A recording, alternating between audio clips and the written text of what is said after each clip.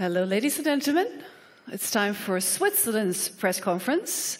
And hello to the viewers watching us online. I'm Katarina Rolfsdotter-Jansson, one of the moderators here at the Press Center. So now please give Rykka a warm hand.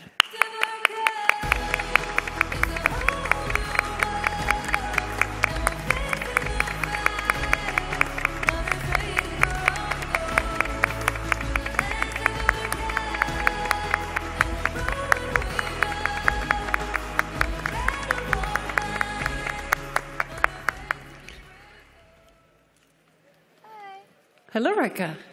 Great to see you. Take a seat. You got stuck somewhere? Oh dear.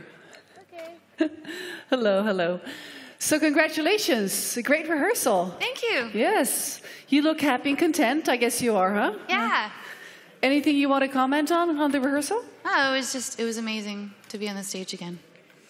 And your colleagues, Eva and Reto, what would you like to add on the rehearsal today? It was a really good rehearsal. We're going to work on the LED content and on the light a little bit, but it was really good. Mm-hmm. You agree? Okay, yeah, great. Yeah.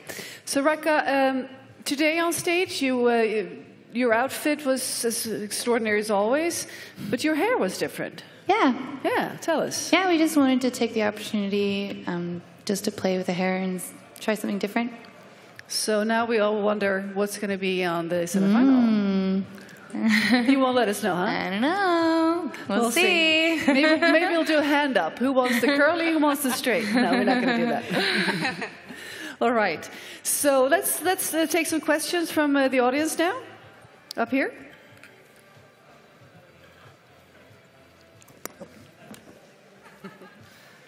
Hi, I'm Casper Veltenaar from Eurovision Artists in the Netherlands. I read that you traveled through Asia for a couple of months 10 years ago, and I wonder, how did that influence you? Thank you. Thanks. Well, I had my guitar with me the whole time, and I was writing songs. And before I had left, I recorded half of an album. So when I came back, I finished the album with all of the songs that I wrote in Asia, and yeah, it was an amazing experience. I took some lessons in India. I took some singing lessons there, and I took some gamelan lessons in Bali. So it was really amazing. Lots and lots of experiences to write about. Thank you. Thanks. Question from the gentleman here, please. Thank you. Hello, Rykka. I'm Ahmed Halloun from escbubble.com. Hi. I want to know about you and social media because I can see that you're pretty active on them. And as you know, there's always good and bad things to read. How do you manage the good and the bad things to don't influence you, or how you let them influence you in your performances and your daily basis? Thank you very much.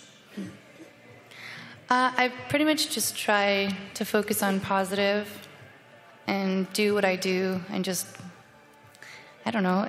I mean, it's not really so valuable for me to read a lot of bad stuff because it kind of brings me down, and I just decided that I just wouldn't read them anymore. And it's been great. I'm happy just doing whatever I want. It works out much better that way. Okay, thank you. More questions?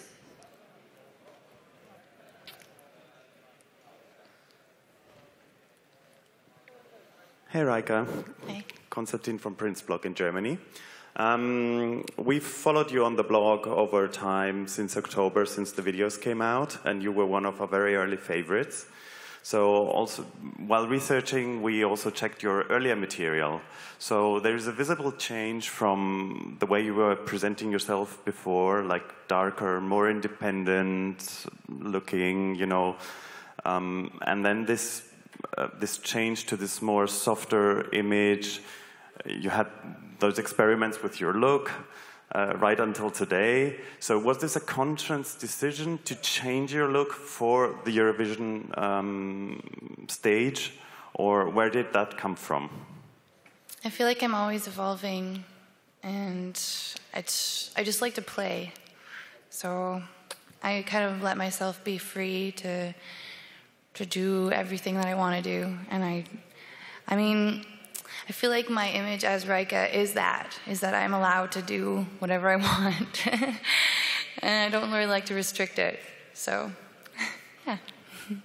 Thank you. Do you think this quality can inspire other people to do the same?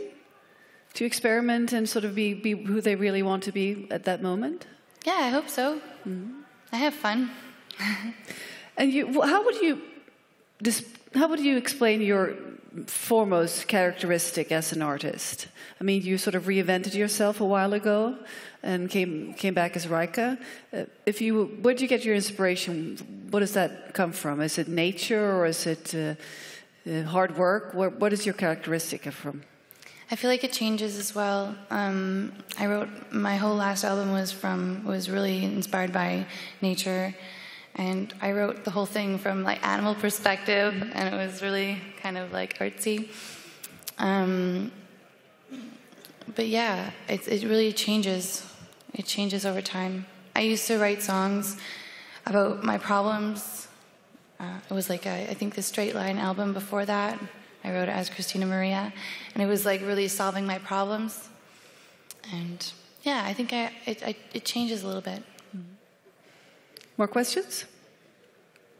Then I'd like to ask, back home, when you have two homes, Switzerland and Canada. I do. How do they follow you in Canada right now? Do you know? I mean, they won't be able to see the broadcast unless they travel across the United States, which they might if they're diehard fans, right? Mm-hmm. But how do they follow you in Canada? In Canada, I think through social media, just on YouTube and everything. But obviously it's a bigger thing. You have more fans in Switzerland than you have in Canada. Yeah, it feels so good to be supported by two countries. Both countries, yeah, that's wonderful. That's wonderful. So, about speculations about your chances. I mean, would you like to go into that? How do you feel where could you be possibly ending up in the lineup after the voting? I mean, for me, I can focus on what I have control over, which is like how I feel, I hope, and how well I sing. So that's what I like to focus on, because that's my job. That's your job. Everyone else's job is to vote. So. Any comments from your team, from Loretto and Eva, about the chances? No comments on that? It's just do your best. Oh, that's always a good attitude, huh? About Eurovision as a contest, what do you think it means to Europe? What does the contest mean to the people of Europe? I think it really brings everyone together. I've met so many amazing people, and it's so beautiful how it brings everyone together like that. And how do you feel it when you're here, with the people here and the green room, or whatever, all the places you walk around here in the globe? How do you feel the European community? I feel so good. I feel so comfortable and so happy. And I have such nice, strong connections with some people, and it's so nice. Mm-hmm. Any special friends amongst the artists? Yeah, I love Hovi Star. He's being a really great friend. Mm-hmm. And also Michal from Poland. Mm-hmm. Really, yeah.